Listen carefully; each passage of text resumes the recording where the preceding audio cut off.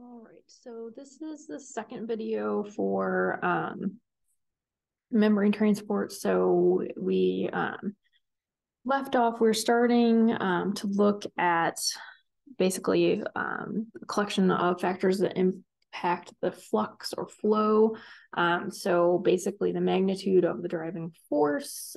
So that's kind of talking about concentrations, like how big, how much is the difference between the concentrations inside and outside of the cell, membrane surface area. So like I said, we kind of talk about how the surface area of cells is kind of a fixed thing.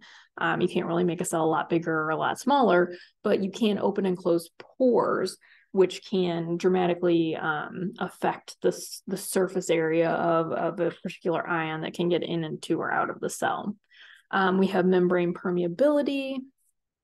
So that's looking at what can cross the actual membrane itself, that phospholipid bilayer, and then rates of active transport. So a passive process does not require energy. So we do also have active transports that require energy to move molecules or ions across the inside and outside of the cell that require energy, because you're going against concentration gradients, or you're changing the shape of that membrane, and when you change the shape of that, it requires energy to occur. All right, so the first thing we're going to look at is driving force. So driving force is going to be if there's a difference in energy existing across the membrane. So in the example here, they're kind of showing like a dam. So if you basically create a dam, you hold a whole bunch of water back, and then only a little bit can flow through that dam. But it's a one-way flow, because it's going from a high concentration to a low concentration.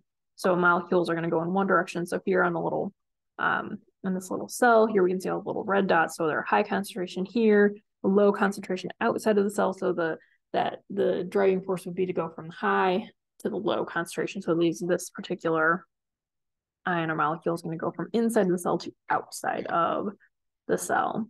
When we look at driving forces, they can be chemical, electrical, or electrochemical. So what we've really focused on so far is chemical.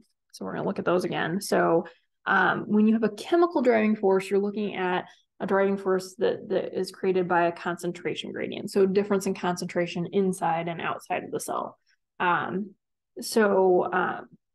Basically, you can define that as the rate at which the concentration changes with distance. And so basically, when you look at that, if you have high concentration inside the cell, low concentration outside the cell, the chemical driving force is to go from high to low concentration. It's going to use the premise of entropy, where it's going to go to more disorder, but as long as it can pass through that membrane or through pores, it will go from high to low concentration. So the chemical driving forces, they move down the concentration gradient, so high to low. So like our little ball rolling down the hill from high potential energy to the low potential energy. So it's going to go downhill. Like I said, it's going to go high to low when we look at that. So once again, the greater the concentration gradient, the greater that driving force, the faster the movement. So if you double the concentration, you're going to double that driving force, and you're going to have a greater flux or flow of those atoms, ions, molecules, versus a lower concentration gradient. So we can kind of see that moving.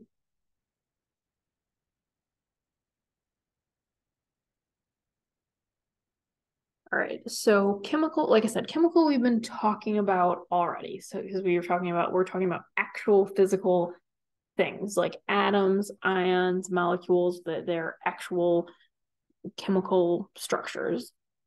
When we look at electrical driving forces you're going to really be looking at things that carry a charge, because you're going to create a difference of charge inside and outside of that cell. So when we look at this, we're going to be looking at ions and ionic compounds. So things that carry a charge, so they have a positive or negative value. And then when you have a whole bunch of positive or negative inside or outside the cell, you're going to create a difference in electrical charge inside and outside of that cell.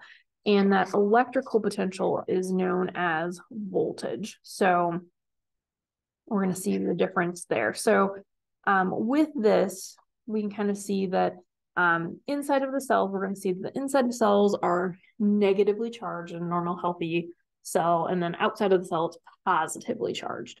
So if you have something that's positive, it will want to go into, it's attracted to want to go into the area where it's negative because it's an attraction of opposite charges. So you have to have something that separates those charges. So in this case, it's going to be the plasma membrane. And so you have to have a difference in charge inside and outside of that membrane. And that's going to be membrane potential. It's typically measured in millivolts. So milli is a thousandth of a volt, so millivolts. But there's going to be a difference of charge inside and outside of the cell. So that's electrical driving force. So when we look at electrical driving forces, if you've had to take physics before, I don't know if any of you have taken physics, maybe in high school or somewhere along the way, they talk about electricity and they talk about resistors and potentials and charges and things like that, voltmeters. So they're going to kind of use, we're going to use those examples because maybe then if you've experienced that, you kind of have a kind of like a basis for that. So voltage can only exist if there's a difference in charges. So you have to have something that separates your charges. So when we look at this, this is our little voltmeter right here. It has two little electrodes. One is the reference electrode and one is the recording electrode. But it will record 0 if there's no difference in charge on the two, between the two different electrodes there. USB. So you have to have, like, if you're looking at an electrical circuit, you have to have a resistor that's going to separate the charges. So when we look at this here, we can kind of see, you know, electrons would travel along this, and that would, it would pick up, you know, the two, you have the reference and recording electrodes there, and it would record the voltage on there. If there is no resistor that separates charges, you would read 0 voltage because there's no difference between the two electrodes, the recording and the reference electrode. So you have to have a resistor that can separate charges between the two sides. So here's a resistor, this little squiggly line. If you've ever, like I said, taken physics or read maybe a schematic for something like that, if you worked with electricity, not like turning on your light switch, working with electricity, but working with plans that have to deal with electricity. So here we now have a resistor that's going to separate charges on each side there. And once that happens, you will be able to, you know, record a difference in charge on one side versus the other. So voltage is measured as a difference in the amount of charge on each side of the resistor. So for us, like if you're like, I've never taken physics and I don't exactly know what's going on with electrical things, what we're going to really be focusing on is that we have a plasma membrane. Plasma membrane is going to allow certain things to enter and exit the cell. When you start talking about ions and charged particles, they have to use proteins to get in and outside of the cell, but you're going to create these electrical differences inside and outside of the cell because the plasma membrane kind of acts as a resistor. It acts as that boundary that's going to separate charges inside and outside of the cell. So it's kind of similar to the dam holding back water. So, you know, your little plasma membrane is going to hold certain contents inside the cell. Certain things are going to go through. They can leak out of certain kinds of channels. Kind of like water can go out through that dam. And the flow depends on the dam's ability to resist that flow. So if you've been to like dams like Hoover Dam or some other dam, they, you know, basically put these big dams in place because it stops the kind of the flow of a river, and then they can kind of harness that power as the water goes through, and turns turbines and things like that. They can create electricity from the flow of the natural flow of water. So the water can only flow through certain areas because it's, there's something that's holding it in there. So you have a high concentration of water, inside of the dam, and then as it flows out, it's going to an area of lower water concentration. So, but like I said, when we're looking at this, we're looking at things that have a charge. So here, the gray is our little cell membrane, our plasma membrane. This is inside of the cell, and this is outside of the cell. So that plasma membrane, the cell membrane, as that resistor or that dam, it's the thing that's holding something back. It's limiting what's on either side of that plasma membrane. So it restricts the flow of ions. So remember, ions are charged particles. They can't go right through the plasma membrane. They have to go through some sort of channels. And remember, they can't just go through any old channel. There's specific channels for sodium, specific channels for potassium, specific channels for chlorine, chloride ions, specific channels for calcium. So they have to go through the proper channels. And those channels can be gated where they're opened or closed, so they can't just go wherever, whenever they want. So because of that separation of charges, you create a potential difference. You create, in a normal healthy cell, a negatively charged inside of the cell, and then it's positively charged outside of the cell. So that's kind of showing you the plasma membrane acts as, the resistor. Like I said, when I have to talk to myself, I get really tired, and it really shouldn't make any difference, but it somehow does. So when you have those separation charges, so here we're showing you, here's the plasma membrane. We have the intracellular fluid, so this is inside of the cell. We have the extracellular fluid, so this is outside of the cell. And here we can see that there's a difference in the concentration. So if we went in here and we counted up all the little red ones that have a negative in them, we have more negative ions inside of the cell in that intracellular fluid than we do on the outside. So over here, if we counted them, we have more of the purple positive ions out there. So it's positively charged in the extracellular fluid. Like I said, we're able to have that separation of charges because that plasma membrane can limit what can move into and out of the cell. So we have voltage because of the difference in charge on each side of the cell. So we could use our little voltmeter and put in a measuring and a reference electrode, and we could actually measure the voltage inside and outside of the cell. Like we could tell what that is. When we start looking at this, so this is going to be, I don't know, a lot of times people look at it kind of like, you have to think about it for a minute. So inside of the cell, so we know I just said the inside of your cell is negatively charged. However, the ion that we see, we're going to look at sodium and potassium, and they're really important for the resting membrane potential in our cells. And so potassium is really high inside of the cells at rest, and then you have a low concentration of potassium outside the cells. The opposite is true of sodium. So there's a lot of sodium outside the cells, sodium ions outside of the cells, and relatively low inside of that. So then you're like, okay, potassium's positive, sodium's positive, but somehow I have a negative inside of my cell. So I want you to remember Circle K. So like the gas station, do they have Circle Ks down here? They have them in like up north a little bit. And when I say north, I mean like St. Louis north, and not like north. So Circle K, you have a high concentration of potassium inside of the cell and relatively low outside. High potassium outside, relatively low, or sodium outside, relatively low sodium on the inside of the cell. However, you're thinking, they're both positive. How do we get negative? Potassium, there's lots of really leaky potassium channels that allow potassium to leak constantly outside of the cell, because remember, high potassium inside the cell, low outside. Naturally, it wants to follow that concentration gradient and go from the area of high concentration of potassium to the area of low concentration of potassium.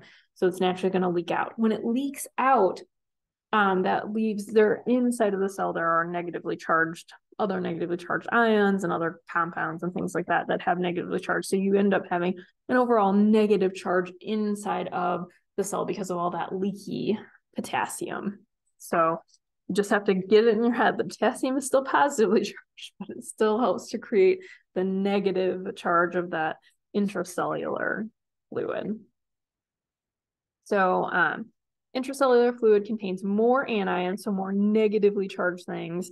And so it's negatively charged when compared to the outside, because you have more positive things on the outside, plus you have a whole bunch of positive potassium leaking out and going out to that out to the extracellular fluid out here. So when we look at this, negative charges on one side of the membrane are attracted to positive charges on the opposite side. So positive things wants to go into the cell because of the opposite charges. And like I said, negative things would want to go out. But sometimes when we start looking at that plasma membrane, it can be selectively permeable in the sense that it can limit negative things leaving the cell. And that helps to establish that concentration gradient. So when we are looking at the potential difference between when we look at the inside and outside of the cell, so intracellular versus extracellular fluid, we will measure that electrical potential in millivolts. Like I said, it's 1/1000th of a volt. So a millivolt, that's 1/1000th of a volt. And when we look at this, the greater the difference across that cell membrane, the larger the membrane potential that we will see. We'll kind of see that. We'll see in nerve cells, heart cells, epithelial cells. Typically most of your cells, they're negative inside. That's what a normal, healthy cell, what it should show with that. So it's really important for nerve impulses, muscle contraction, whether you're looking at a skeletal muscle or you're looking at cardiac muscle tissue, you have to have that separation of charges. So when we look at this, inside cells, it's typically negative. So the intracellular fluid has more anions, negatively charged ions, than cations, positively charged ions. So it's negatively charged inside when the cell is at rest. When we start looking at things like conduction of nerve impulses and we talk about the depolarization, then that negative charge inside the cell becomes positive, but that's a little bit further of a story happening. So when it's negative inside a cell at rest, that's called the resting membrane potential. So remember, negative inside of our cells at rest is that negative value is the resting membrane potential. So negative inside, so when we look at this, the resting membrane potential of cells, they always say is negative 70 millivolts. So this negative 70, different types of cells have different resting membrane potentials, but they've gone through and I guess averaged a whole bunch of different kinds of cells, and from that they come up with negative 70 millivolts. Is every cell that they go through and they check that voltage, does it have a negative 70? No. Certain cells will be, they may be at a negative 40. Others might be at a negative 60. Some might be at a negative 80. It depends on the cell, but the average is a negative 70 millivolts. And when you look at textbooks, and this textbook is no different. You could look at an anatomy book or physiology or combined A&P book, and they will tell you that the resting membrane potential is negative 70 millivolts. Like I said, it's kind of the average of all types of cells. It's, like I said, what's normal for one type of cell may not be a negative 70 millivolts. It could be slightly different. So that's just the average there that they kind of all agreed upon when they look at books. So, but if I ask you, what's the resting membrane potential I'm talking about, I'm going to use that average, the negative 70 millivolts. So when we look at the electrical driving force, how, so chemical driving force is all about concentration of different chemicals inside and outside of the cell. That's how we set up a chemical, driving force. But an electrical driving force is all about differences in charge inside and outside, or on the two sides of your membrane. So a cation, when we start looking at certain types of membranes, you can see they have what's called a cation selective membrane. So that means that positive ions can pass through the membrane, but negative ions can't, no matter what the charge is inside and outside of that cell. So if you have a cation selective membrane, only cations are going to be able to pass through that membrane. So when we look at this initially, A to B, we have a bunch of positives here. We have equal amounts of negatives. And then over here, we have neither positive or negative. So, but if you look at just the positives from this side, from side A to side B, you have a high concentration of positives here and a low concentration of positives on this side. So naturally, they're going to want to go from the, a positive to, they're going to move from there out to side B. So they can move there until you get kind of to the equilibrium. Now there's same amount of positives inside and outside, or from side A to side B. But you'll notice that the negatives did not move through there because this is a cation only membrane. It only allows the cations to pass through. So what happens is it results in one side of the membrane being positive and the other, and you can measure that in millivolts, and the other side is negative. Because now if we look at this, because if they could both pass, if both the cations and the anions could pass, you would end up with equal concentration on both sides, and then we wouldn't have a membrane potential. But when you have this cation selective membrane, cations will move over. So now you have only cations out here, and over here we have anions and cations. And so if we counted up the charges, obviously like these two would cancel each other out, those two and those two, but then we have 3 negatives in here. So there's a negatively charged inside the cell, positively charged outside the cell, or side A and B that they're looking at here. So positive charge on side B's will repel the positive charges from side A. So these ones don't want to come over because it's positively charged over here, so that they're not attracted to that. The negative charges would be attracted to this side because it's positive over here and they're negative. However, they are unable to pass through that cation membrane, so they're kind of stuck over there. So that sets up that electrical driving force where you have a negative side and a positive side. Like I said, if both of them could cross equally easily, you would end up having that equilibrium state, and you wouldn't create those differences in voltage there. So when we look at the direction and magnitude of electrical driving forces, you want to look at the different ions. So the one thing you want to kind of look at is you want to look at the sign. So we have cations, which are positive, and we have anions, which are negative. So you remember, like I said, if you had Dr. Calkins, I think he said that cations are positive, like the cat is positive. And then anions, I don't know if you had a tricky or nifty little way to remember that. If you remember cations are positive, then you know the anions are negative. So when we look at this, we can see that we have sodium as a cation, calcium is a cation, and chloride is an anion because it's negatively charged. So that's the charge.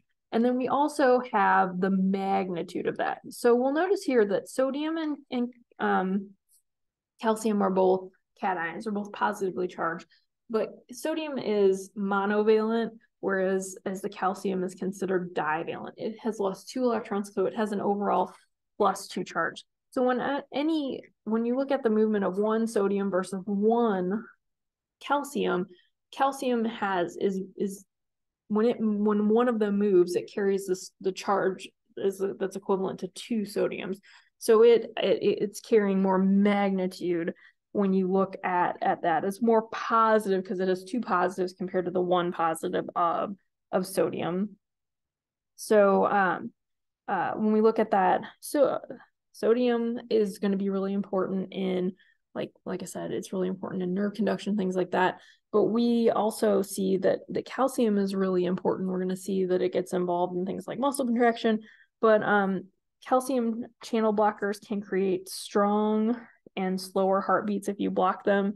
And then if the calcium that goes into the heart is going to cause, when it goes in, it can cause that heart to beat with a greater and stronger force. So the electrical driving force is influenced by the chemical driving force, because a lot of times when we start looking at these, when we look at like sodium, for instance, so you could say, okay, we have a high concentration of sodium outside of the cell, sodium ions, and you have a low concentration of sodium ions inside of the cell. Not only are you talking about the chemical there, that chemical carries a charge as well. So when you look at the electrical driving force, it can be influenced by the chemical driving force, or it could be a combination. So a lot of times we start looking at electrochemical, which we're going to kind of see in a minute. So here we have magnitude of electrical driving force depends on the size of membrane potential and the quantity of charge carried by an ion.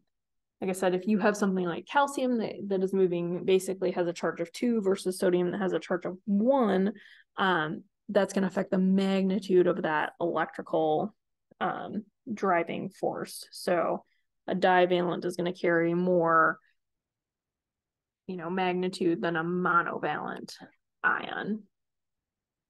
So here we can kind of see electrical driving force. If we have 2 here, so -50 to -100, you can kind of see when there's just 2 negatives in here, there's a less attractive force between this positive cation out here. When you increase this, so we've doubled the number of negatives inside, so now we can see that electrical driving force is much stronger. So the size of that membrane potential and then the quantity of the charge carried on that. So this is kind of showing you the size of the membrane potential, so the difference in the millivolts inside and outside.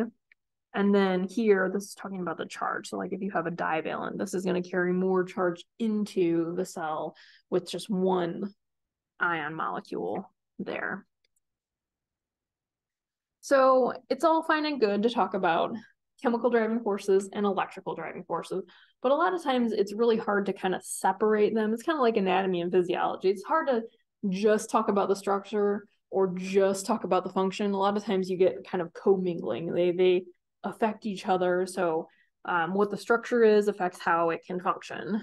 How it functions is dependent on the structure, however you want to think of that. So here with electrochemicals, since a lot of what we're moving are charged particles, you're moving an actual substance, but since that substance carries a charge, it's kind of like you have both things working together. So electrochemical driving forces, it's kind of necessary to look and determine what the driving forces are to see if it's moving based on ion concentration, or charge concentration, the concentration of charges. So in order to determine if ions are moving by active or passive transport, most ions move by a combination of those 2 forces. Are they moving based on charge or based on concentration or both? So like I said, sometimes it's hard to just talk about electrical driving forces and just talk about chemical driving forces when so many of the things that are moving are substances that carry charge.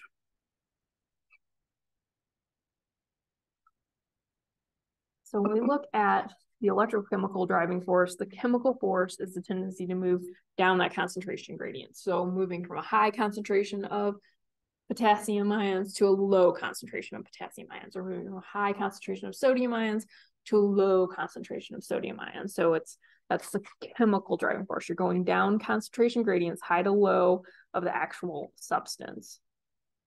So the electrical force is the tendency for ions to move in relation to the membrane potential. So it's all about charge. Like, is this moving? This is moving in because it's positive and it's attracted to the negative charge inside. Here we can see a negative thing moving outside of the cell because of the positive charge outside. So if something is moving based on charge, then it is an electrical force. Like I said, it's electrochemical you're looking at a combination of those. Sometimes those forces, the electrical and chemical, work together. They're both moving in the same direction. Sometimes they work opposite of each other. So something that's moving in based on chemical may oppose the electrical, or vice versa. So here we can kind of see, when we look at this, here's our, we have a high amount of potassium inside of the cell, a low amount of potassium outside of the cell. So the chemical driving force is moving the potassium outside of the cell, because it's going from a high concentration to a low concentration of that particular chemical. Then the electrical driving force, since potassium ions carry a charge, a +1 charge, here we can see that it's positive outside of the cell and negative inside. So the electrical driving force is would be bringing them in. So you can see the electrical driving force would draw them back in. So when we look at it, what's happening overall, we can kind of see chemical driving force that is equating for a lot of what's happening. The electrical driving force is less. So here we have this big yellow arrow, kind of like half of that. There's a blue arrow going in. So the overall electrochemical driving force is slightly is moving, the net movement of that would be electrochemical is moving it out, because if you factor in the potassium moving out for the chemical driving force and the amount of potassium moving in based on the electrical driving force, your overall electrochemical is moving things outside of the cell, since the chemical driving force kind of outweighs the electrical driving force. You have that's the kind of that net movement there. So we can kind of see that when we're looking at that portion of the picture there. Let's see. And the same thing happens like with sodium. When we look at sodium, you have high levels of sodium ions outside of the cell and low inside of the cell. So sodium wants to go in because it's chemical. So if we were looking at sodium would want to move in because you have low sodium inside, high sodium outside. So kind of opposite of what you're seeing with potassium.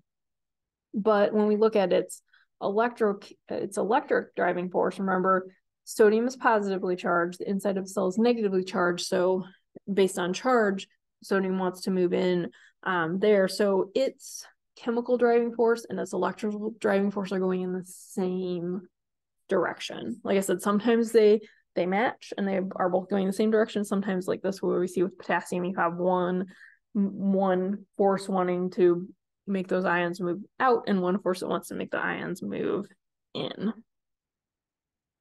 So we can kind of see that happening there. Oops, that's not my mouse. So the equilibrium potential, which is represented by the letter capital E, is basically the hypothetical value for a membrane potential where the electrical driving force is equal and opposite to the chemical driving force. So that would be equilibrium potential there. When we look at this, the larger concentration gradient means larger equilibrium potentials because the greater electrical force is required to equal or balance out that chemical force. So when we start looking at these, you can basically calculate internal and external ion concentrations and measure those membrane potentials. And that would allow you to basically, determine your membrane potential. So if we were looking at, these, did I go? No. The hypothetical value. So remember, we said our resting membrane potential is -70.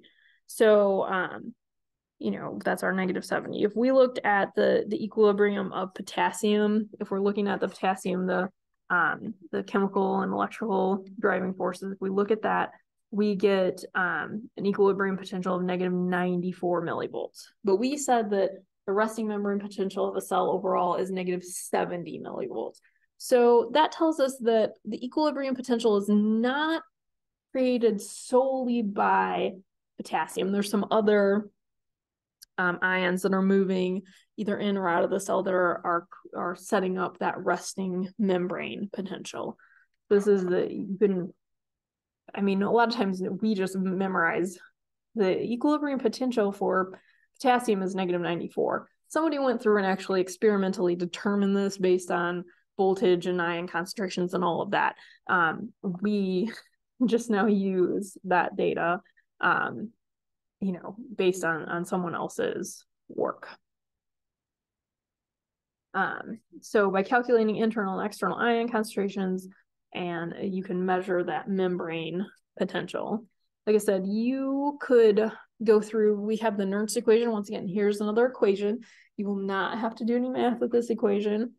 If the ion concentrations are known in the intracellular fluid and extracellular fluid, and the equilibrium potential for a particular ion, so potassium, sodium, chlorine, calcium, if they can be calculated, and that would give you the equilibrium potential for that particular element. Like I said, somebody went through and measured and experimentally did these to find these equilibrium potentials for the different ions. Like I said, we just would use their values, but you could experimentally find that out. And then we're going to compare that to the actual potential measured, so the actual voltage of the membrane, and that's going to tell us, how close, that particular ion is to kind of helping to set up that resting membrane potential. So the Nernst equation is E equals 61 divided by Z log of the concentration of ions outside of the cell divided by the concentration of ions in the cell. So when we look at those, like I said, if you look at this and you're like, it looks hard and I don't know what these numbers mean and I don't remember how to do a log of a number, you do not have to do the math for this. This is just kind of showing you, if you went through and you did the math, so here they're showing you, 61 divided by the log of, concentration in the in your intracellular fluid versus your extracellular fluid. If you fill that in for sodium, so these are the values for sodium. So we had 145 divided by 15. So if you do all that math, you get a number. It's positive 60.1 millivolts. So the equilibrium potential for sodium is a positive 60.1 millivolts. So if our resting membrane potential, the average for that is a negative 70 millivolts, how much of that is, how much do you think that sodium has a lot to do with that resting membrane potential? No, not really, because negative 70 and positive 60 are really far apart. So that equilibrium potential tells us that sodium, it may play a little part of it, but it's not setting up the bulk of that resting membrane potential because it's very far from that number. However, if we went through and we did the equilibrium potential for potassium, went through and did the math, like I said, somebody went through, measured the millimoles of potassium inside of the cell in that intracellular fluid and extracellular fluid. They measure those values, and then when you plug them into the Nernst equation, they get a negative 94.2 millivolts. So now if we know that the resting membrane potential of a cell is negative 70, and we have negative 94.2 for potassium, and then remember our sodium is way up here at positive 60, we can see that potassium has a lot to do with that resting membrane potential. Is it the only ion that sets up the resting membrane potential? No, it's not the only ion, but it has a strong input on that resting membrane potential because negative 94 and negative 70 are fairly close together when we look at those values. So here they are together. So this is the Nernst equation showing us the equilibrium potential for sodium. This is our equilibrium potential for potassium. So this says which equilibrium potential is closer to the resting membrane potential of negative 70 millivolts. Like I said, think about a number line. Think about 0. We have positive 60 way over here. Back here we have negative 70 and then negative 94. Our negative 70 and negative 94 are much closer together than our negative 70 and our positive 60 out here. So that tells us that the potassium is playing a bigger role in setting up that resting membrane potential.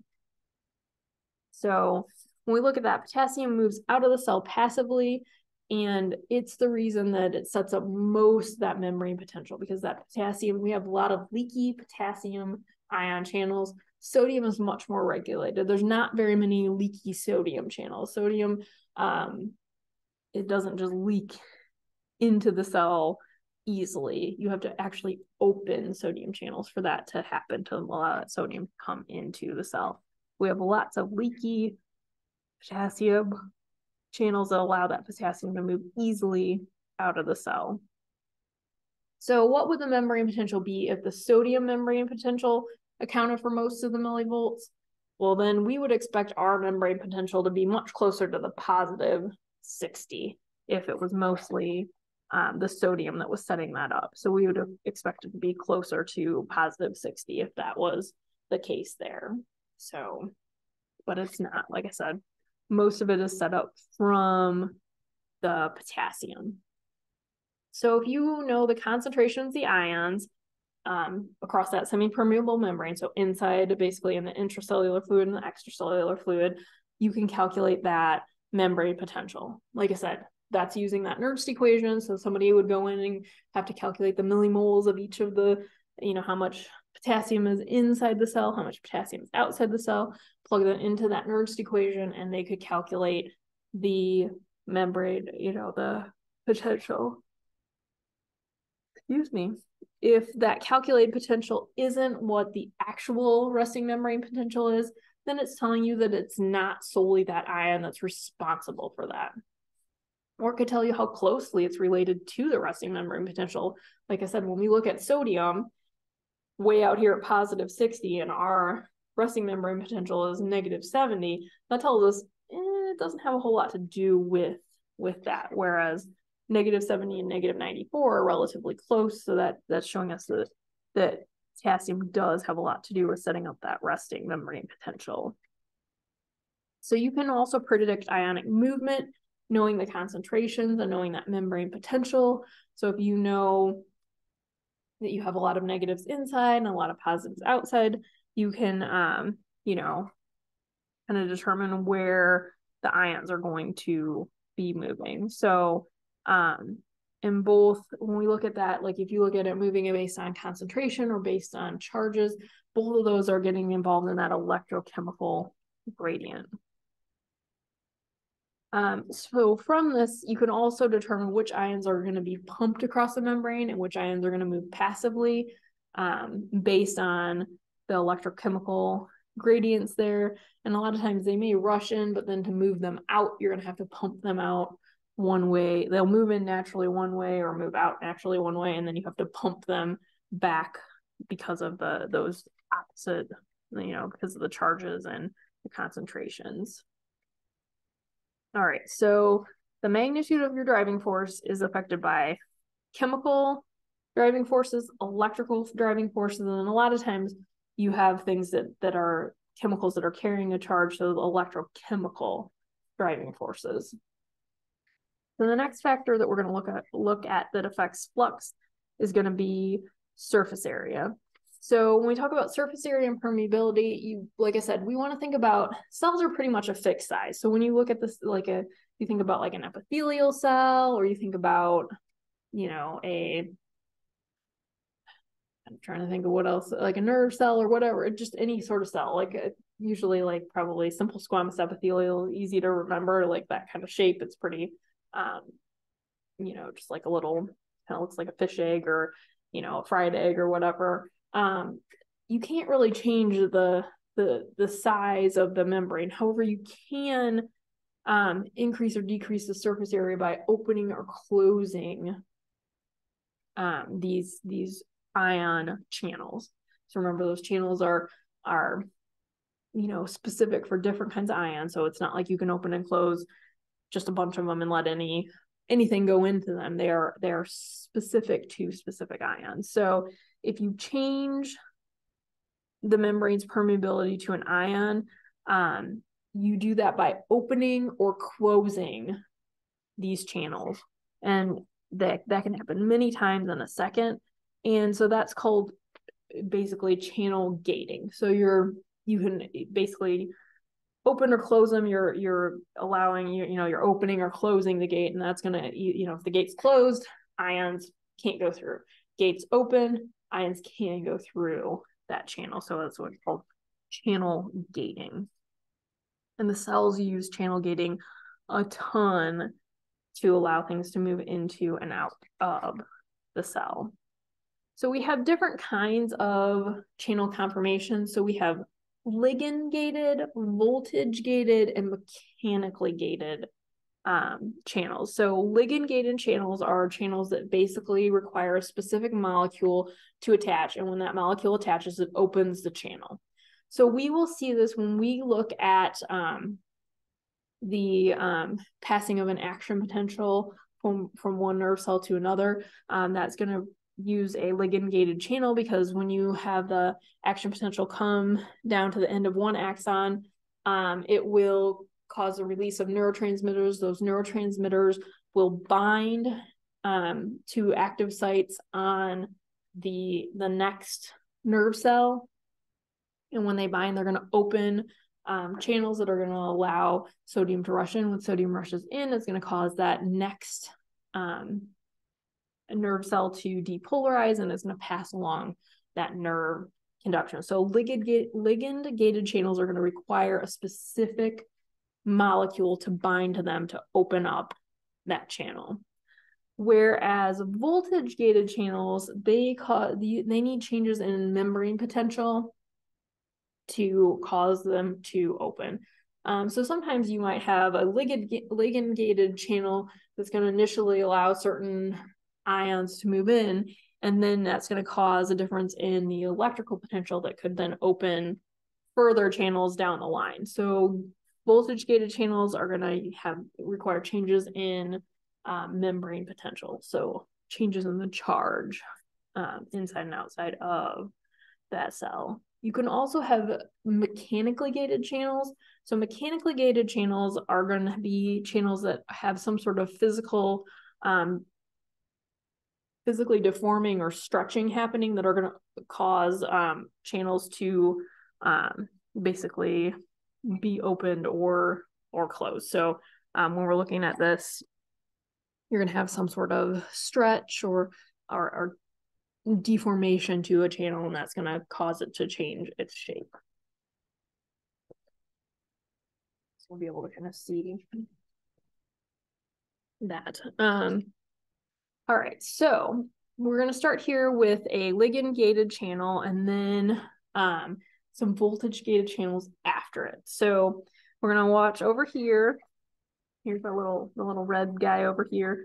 That's some sort of little chemical that is going to bind to a ligand-gated channel, and that's going to allow that channel to open. It's going to allow a particular ion to move in. So here we go. Here's our little ligand. It attaches to basically, a little active site there, receptor site that's for that specific ligand. Once that attaches there, we're going to see that ligand-gated channel is going to open up. So now this is open. You can see it looks like a tunnel. So now, let's say this is sodium. Sodium can rush into this because we have high concentration here, low concentration here. So sodium is going to rush in there. And more sodium could be, we're showing, one thing rushing in. But, many sodium ions could be rushing in. And when they rush in, they're carrying their charge with them, because a sodium ion is a cation ion, a positive ion. So it's going to rush in. When that sodium rushes in, it's going to start changing the voltage inside of the cell. So when it changes the voltage inside of the cell, it will cause, this voltage gated channel to open. When that voltage gated channel opens, well, now more sodium could rush in, and it's going to create more positively charged. So now it's going to cause, this one that's voltage gated to open, causing more sodium to rush in, further creating positive charge there, which would change the voltage here, opening up that channel, allowing our sodium to rush in, further changing that. So a lot of times when we look at these, you could have the beginning of a sequence be a voltage or a ligand gated channel that will lead to a whole bunch of voltage gated channels opening. And here we kind of simplified it. Only one ligand gated channel, you could have a whole bunch of ligand gated channels that were opening. Sodium, for instance, rushing in. When that sodium rushes in, changes the negative inside of the cell to a positive, causing those voltage gated channels in the proximity, in that vicinity, to then open up, and then more sodium rushes in. So when more sodium rushes in, you get, you're changing that voltage more, so it's kind of like a domino effect.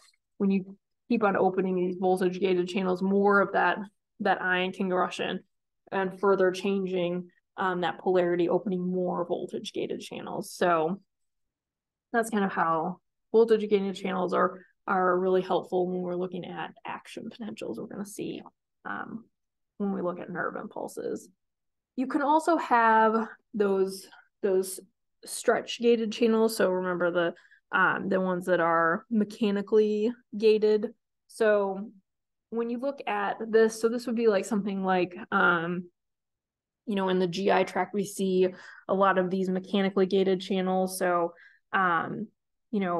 if you were looking at the digestive system, if you're looking at the small intestines, so small intestines have three parts. They have duodenum, the jejunum, and the ileum. So when that duodenum is stretched, so when that chyme that leaves the stomach goes into the first part of the small intestines, the duodenum, it causes that to stretch. It can cause these stretch gated channels, these mechanically gated channels, to open, and that would allow ions to move in. When they move in, for instance, if this was sodium again, carrying its positive charge there, it could change the voltage, causing then some voltage gated channels to open next to it,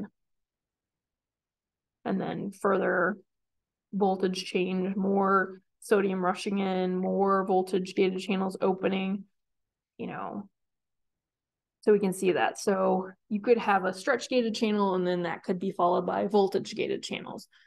So they don't always work just like, only voltage gated works here, or only mechanically gated works here, or only ligand gated works here. They can work in combinations. So, but all of those would be ways to open those gated channels, and opening those gated channels is going to allow particular ions to rush either into or out of the cell based on, concentrations and or charges with those.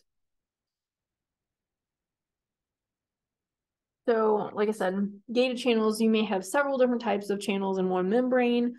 You can even block channels to stop electrical events. Like I said, I mentioned this earlier with the Novocaine or lidocaine. So like I said, if you go to the dentist and they say, oh, you have a cavity and we need to fill that, but first we're gonna have to drill out the bad part, and then we're gonna have to put that filling in. I don't know about you, but your teeth are sensitive. Your teeth can just naturally be sensitive to cold when you eat or drink. Can't imagine going to the dentist and having them drill into my tooth with no pain blocking. You have nerves inside your teeth, so can you imagine they're drilling in there and they hit that nerve? It would be excruciating. So what they do is they give you that Novocaine, and like I said, the Novocaine is kind of almost like you'd have those sodium channels, and it's like it blocks the sodium channel. So even though you have the sodium there, and you may be deforming channels or trying to have them open, that chemical, that Novocaine, can prevent those sodium channels from opening, allowing that sodium to rush in. Since the sodium isn't rushing in, you are going to basically not be sending pain signals to the brain, even though they're effectively working areas. They may be touching the nerves, or causing, you would typically be causing pain signals to be sent, but since the sodium can't rush in, you can't depolarize those, you can't send those signals. So Novocaine works like that. Like I said, lidocaine's the same way. So if you have like a mole, they're going to remove, like if you go to the dermatologist and they suspect that you have a mole that may be cancerous, they're not just going to slice it off. They'll give you some lidocaine, numb that area. Basically lidocaine does the same thing as Novocaine, blocks those sodium channels, and then the sodium can't rush in. So even though they're cutting into your skin and things like that, you don't feel the pain of that because you don't have the nerve impulses traveling down those nerves that sense pain. So here's a little Novocaine. It comes in and it blocks that. So now the sodium, even though sodium is there, it can't do anything because the Novocaine is blocking that channel. All right, so as we look at these, trying to make sure that I talk about all these, if we look at membrane permeability, most have been experimentally, they had to run experiments to see how permeable a particular substance is. So it was experimentally determined. They've done this by like radioactively labeling ions that can cross the membrane, and then they can track and trace those labeled, like those radioactively labeled ions. Like I said, whenever they give you radioactively labeled stuff, they pick stuff that has a relatively short half-life so that within a day or so, all of that radioactive, you have almost none left because it keeps on losing half of its material in like 26 minutes or something like that. So we can kind of see you have to experimentally determine that. Membrane permeability, two words separate, uses basically a mathematical relationship to describe that. That's called Fick's law. So we've seen the Nernst equation. Now we have Fick's law here. So basically the Fick's law says that the net flux or net flow is basically the permeability times the surface area. So the difference in concentration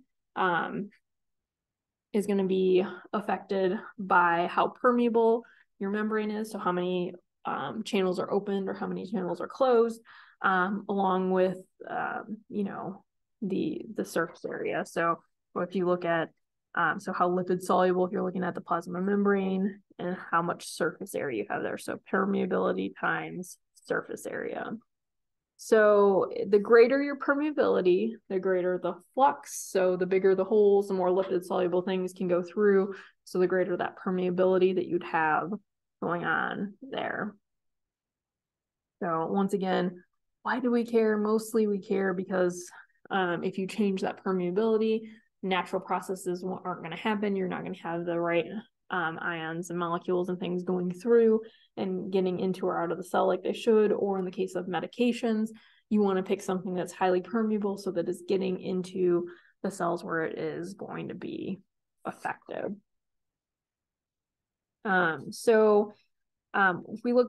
If we go back, we've looked at magnitude of the driving forces. So that was chemical, electrical, and electrochemical. Surface area and permeability, both of those affect the flux or flow. So if you increase permeability, you're going to increase the flux. If you increase the surface area, you're going to increase the flux. And then we also have what's called rates of active transport. So pretty much so far, we've looked at passive transports, things that don't require energy, go from a high concentration to a low concentration. So now we're going to look at active transport. Active transport moves molecules from a low concentration to a high concentration. So imagine, like when I talked about the air freshener, we spray the air freshener. So the air freshener, we spray that air freshener. And as that is sprayed, it goes from the high concentration here where I just sprayed it out and it diffuses across the whole room. So imagine now I want to collect all of that air freshener and gather it all up and put it back into a high concentration. Not that we can really do this, but if we could, you can imagine it would take a lot of energy to kind of gather all of the molecules of the air freshener and bring it back into one place. It's the same thing with, like I said, with your basket of laundry. It's really easy. It's real passive to just, fling your laundry everywhere. Let it just, wherever it lands, that's where its new home is. It takes a lot more energy to fold it up, open the drawer, put it in the drawer, fit it all in nicely. But you're going from, like where it's scattered around, kind of a low concentration, and you're packing it all into your dresser. that's a high concentration. All the clothes are in that one area instead of being everywhere. So it requires energy. It does not happen spontaneously. Like I said, you had to work at folding those clothes and putting them into the drawer.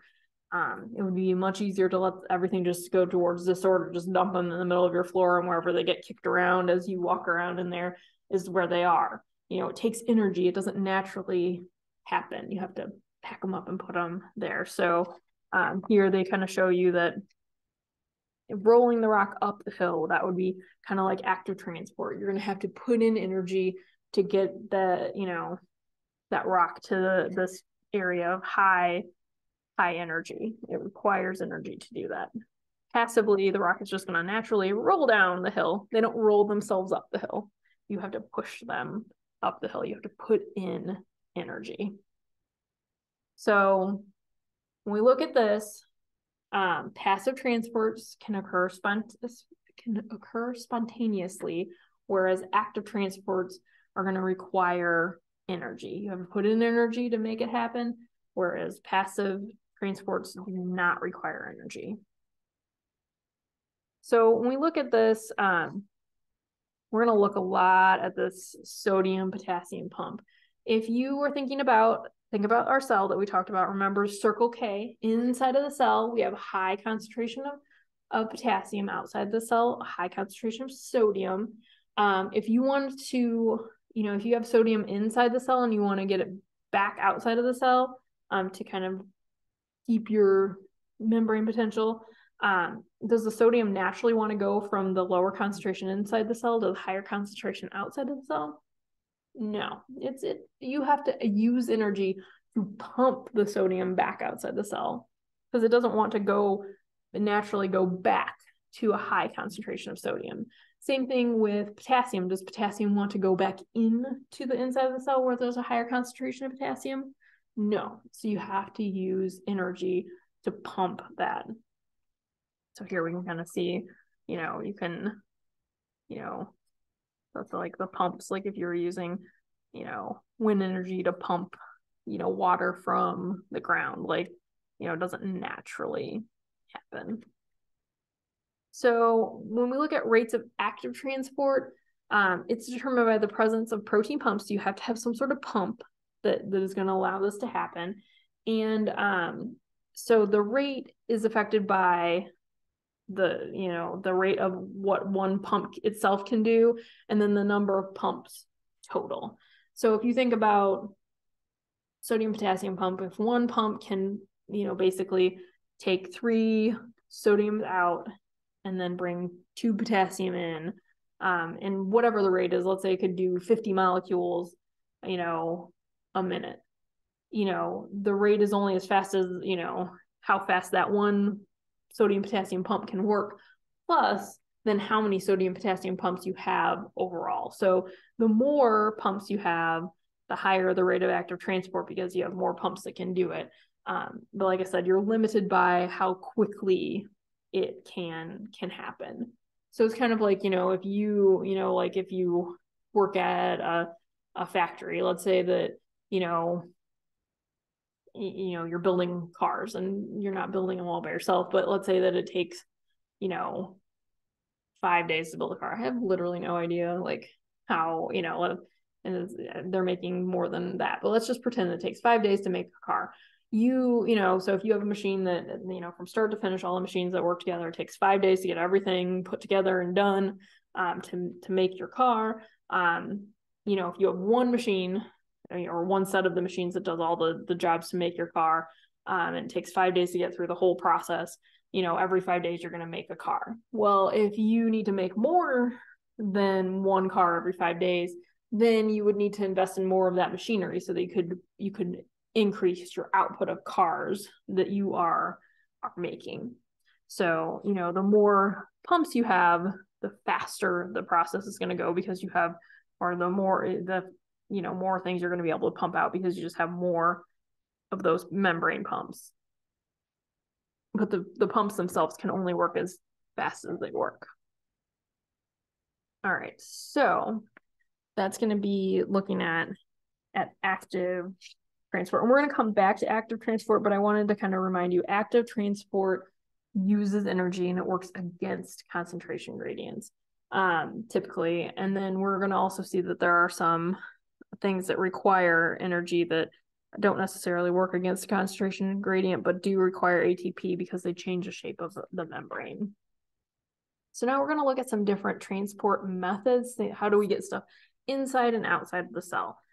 So we have simple diffusion, facilitated diffusion, and active transport. So simple diffusion, when we look at simple diffusion, you basically, we look at the membrane permeability is influenced by the nature of the substance diffusing. Is it lipid soluble or is it not? And then the properties of that membrane. So we're going to look at both of those. So we look at that diffusing substance. If it's lipid soluble, it can go right through the phospholipid bilayer. So if it's hydrophobic or lipophilic, it can pass right through the phospholipid bilayer. Hydrophilic molecules have to go through pores. So you can have things that are diffusing through that cell membrane, but you know, when that happens, usually simple diffusion means it's going right through the phospholipid bilayer. It doesn't have any pores, doesn't have anything assisting it. So when we start looking at hydrophilic molecules, it isn't simple diffusion anymore because it's going to require that pore channel to let it go in. So the size and the shape of that diffusing molecule can basically influence the simple diffusion. Basically, the larger the molecule, the slower that process would be. So larger molecules diffuse more slowly. And that goes back to that experiment with our little agar petri dish and our two little crystals. The one with the higher molecular weight diffused slower. It had a smaller diffusion ring, or the diameter of the diffusion ring was less. When we looked at the lighter molecular weight substance, that one had a larger diffusion ring because it was able to diffuse through that substance more quickly. So larger molecules diffuse more slowly than smaller molecules. So if you had something like oxygen, it can diffuse through the plasma membrane very quickly, which is really important because when we start thinking about how long a red blood cell is in the capillaries of your lungs, it's like 0.1 seconds before it's zipping through. So it has to be able to have that diffusion happening very rapidly, exchanging oxygen and carbon dioxide very, very rapidly through the membranes there. So, but larger molecules are going to diffuse more slowly. So if you started looking at some sort of lipid-based molecule, like maybe a steroid, that's much bigger than oxygen, it will take longer to diffuse than something like small, like oxygen. When we look at that, the temperature can affect our diffusion rates. Remember, things, if you increase the temperature, things are going to be moving more rapidly. The more rapidly they're moving, the more likely they are to bump into that membrane and diffuse. So warmer temperatures allow molecules to move more quickly, like what we talked about with entropy. If they're moving more quickly, the more likely they are to bump into that membrane. The more likely, if they bump into the membrane, the more that they're going to diffuse. So increasing the temperature is going to increase diffusion. Decreasing the temperature is going to decrease diffusion. So, you know, if you lower your body temperature, you're going to lower that the body's metabolic activity rate because the things are moving more slowly. All right, membrane thickness. So this is really important because remember we talked about how your membrane's kind of set as far as like the area, the size, but the thickness can be affected, and that can really affect how easily things can diffuse. So when we look at this, you know, usually it doesn't change, but if you had some sort of fibrosis, so you add scar tissue to a particular type of cells or tissues, or if you had like certain kinds of diseases, like, you know, if you contract pneumonia and it starts to have fluid setting over the membranes, that can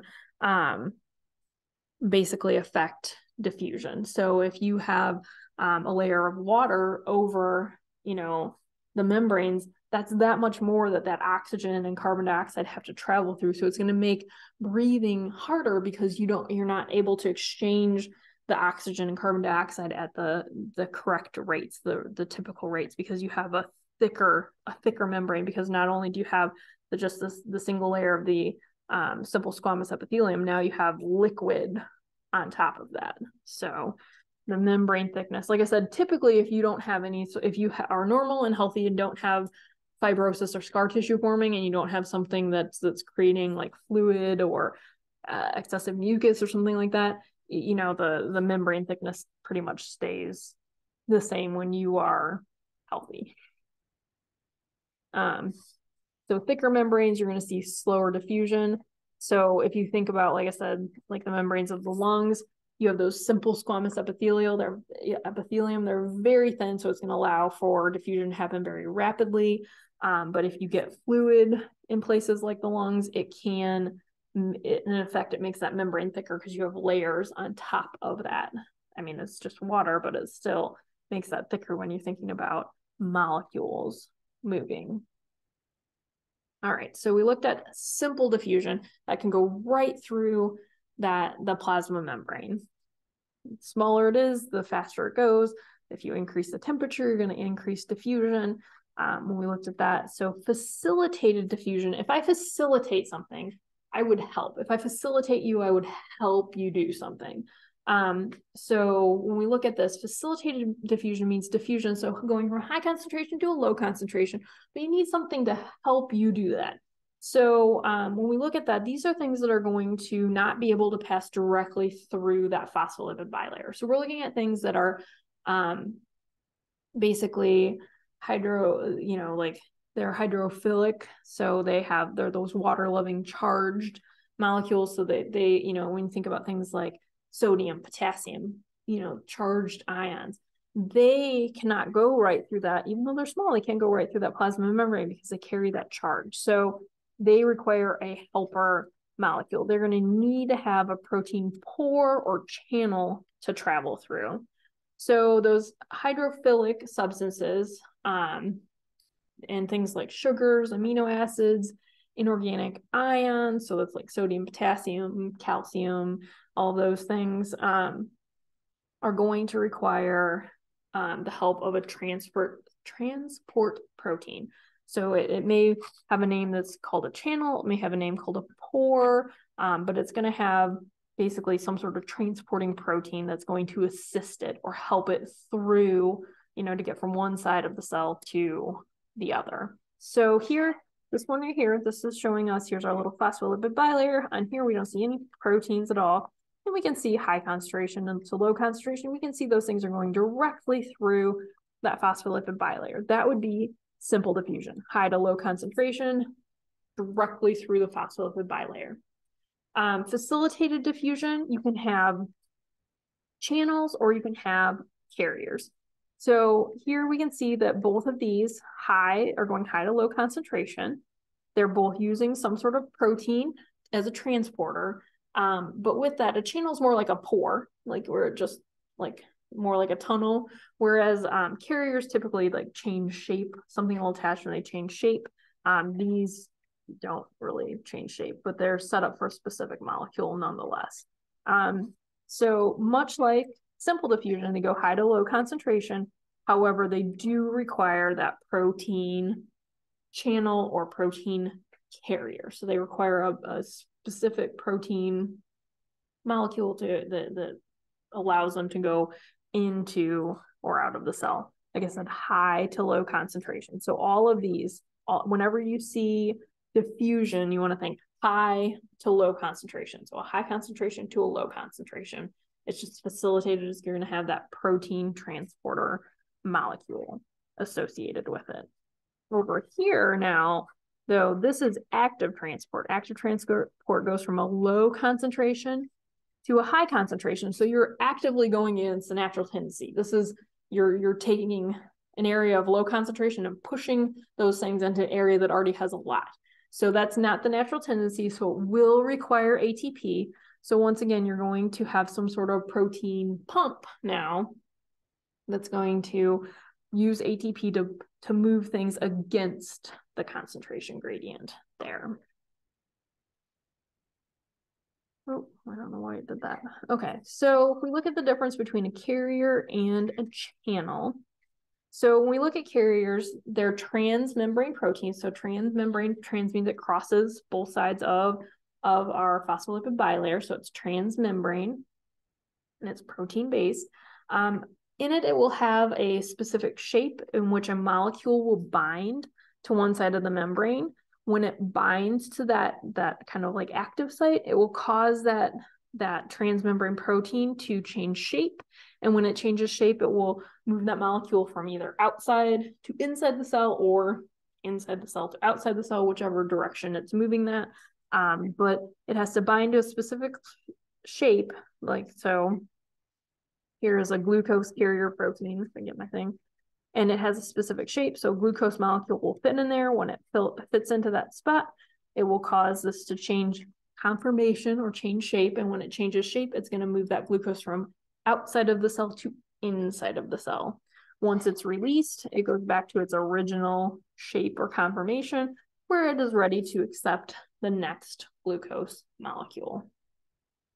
Like I said, carriers are going to change shape. They can have one or more binding sites. This one shows one. You can have more than one, and they're going to change shape when that substrate binds. So that substance, like glucose in this instance, it could be, you could have different carriers that bind different substances.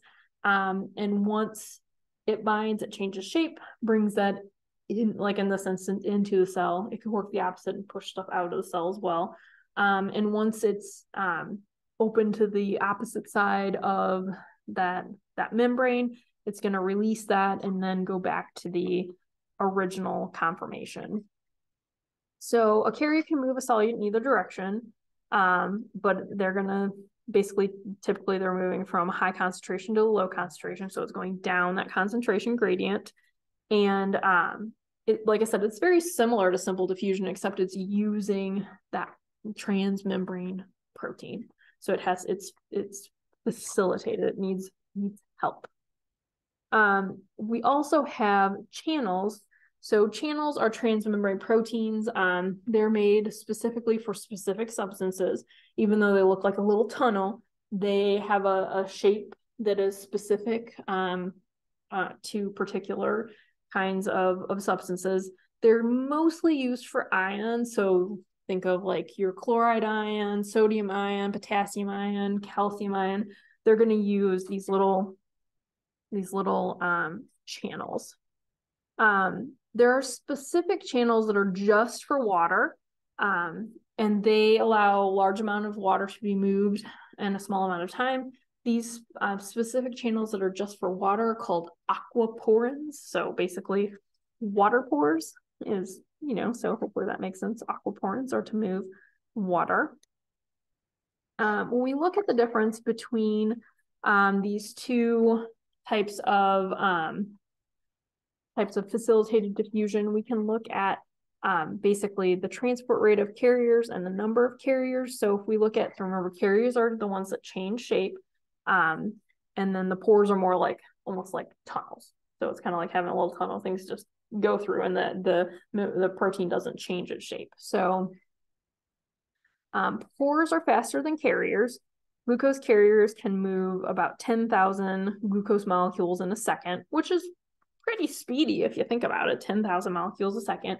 A sodium pore, on the other hand, so the little pore that doesn't have to change shape, in 1 second it can move 10 million ions. So it's moving a huge quantity of ions in a second. Like, it makes this 10,000 per second look like nothing, when you look at that. So when we look at this, the permeability in your facilitated diffusion, it depends on how fast, what's the transport rate. So the pores are going to be a lot faster than the carriers, so that, carriers move a little bit more slowly, but then also it would be based on the number of carriers, or the number of pores is also going to affect that permeability.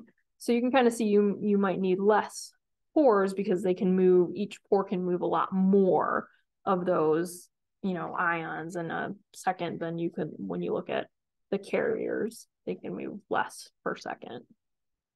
You can, when we look at this, you can basically saturate carriers. So normally you would say if you increase the concentration, you're going to increase that flow, because if you double the concentration, you're going to double the flow. You triple the concentration, you're going to triple the flow. However, if when you're talking about just things that go right through the plasma membrane, like simple diffusion, it does typically go in that nice linear line. However, when you're looking at things like carriers that are a little, slower, like I said, they still are moving a lot of molecules in a second. It's just not as many as like a pore or what can go right through the plasma membrane. So you can saturate the carriers. So if all the carriers are being used, so if you're looking at this at first, you have plenty of carriers available. And as you get more and more concentration of your solute they're moving, like the glucose, you're going to see that the rate goes up. But then at a certain time, at a certain concentration, it levels off. It goes kind of flat. So you kind of plateau. Why does it do that? Why doesn't it have this nice linear relationship? So imagine the doors, so, if we had, 10 people in this room, and remember, we have 3 doors in our classroom. So 10 people, and I say you can leave through any door you want, everybody can go out a door. We're getting out really pretty quickly, so that was 10 people. Then we have 20 people in here using the 3 doors. Still, or maybe not everybody's using every door. Maybe when there's 20 people in here, everybody's going out the one door and it's great. Let's say that we now have 40 people in here. 40 people are be aligned. So some people start using the other door. And then maybe we have 60 people. So 60 people here. So now we're using the third door because there's a lot of people and we don't all want to wait in the line forever. So, but at a certain point, we've kind of saturated our doors. Like if we had 100 people, it would be real tight in here. We had 100 people in this room. Even though we're using all 3 of our doors available, with 100 people in here, we're all going to have to kind of, not everybody can get out at the same time. We're going to have to kind of wait in line. We've saturated all of our doors. Everybody, everybody's, having to wait in line to leave the room. So, it's kind of like that, where at a certain point, all of those carriers are being used. And so it doesn't matter how much more the concentration is. If the carrier is working at maximum capacity, we can't make it go any faster. We can't increase that flow or flux because you've already maxed it out. You've used every one of the carriers that's occupied. So even though we still have a whole bunch of molecules out here wanting to get into the cell, they have to wait for a carrier to become available. So once you saturate those carriers, they can't work any faster. They're working at capacity here. So like I said, simple diffusion, the flux rate is only limited by the concentration. So as you increase the concentration, you're going to increase that flux or flow. It's going to be directly proportional. You're going to get that nice linear line. If you're carrier mediated, so you're using carriers, that one, you will, at first you'll see it kind of going up, as you increase the concentration, you're going to see that flux going up. But there's going to be an upper limit on the flux, because once you've saturated those carriers, once they're all working, you can't make it go any faster because you're limited by the number of carriers you have available. So hopefully that makes sense that, if you're looking at simple diffusion going right through the plasma membrane, doesn't require any special molecule, it just zips through. As long as there's space on that membrane, it just goes right in. Carriers, on the other hand, those are specific molecules. So once you have something bound to that and it's changing shape, that one is not able to accept any other molecule. So, if you have all of your carriers working and you still have molecules out there waiting to get in, you can only have that maximal flux based on the number of carriers. So you get to that plateau at kind of saturation point here. So when, like I said, facilitated diffusion carriers with a fixed number can be saturated. You're going to reach a maximum transport rate. To increase the concentration gradient, you would have no effect. Like I said, once you get to this point where you hit that plateau, it doesn't matter if you have 100, your concentration is 100, 300, 500, 1,000. Oops. Once you hit this point where you've saturated it, it's the flux or flow just has leveled off because all your carriers are working. Channels may not show saturation because they can move those ions so rapidly. Potentially they could, but usually they don't because, like I said, they're moving, a million ions a second. So they're just passing them through there really, really quickly.